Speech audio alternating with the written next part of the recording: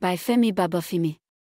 A widower, OsazuwaAkonedo and a divorcee, Akambi Silifat Tonreo, who were going for lesser Hajj in Saudi Arabia, have been arrested by operatives of the National Drug Law Enforcement Agency, NDLEA, at the Murtala Muhammad International Airport, MMIA Ikeja, Lagos, for attempting to export 14.4 kilograms of cocaine concealed in lace and Ankara fabrics.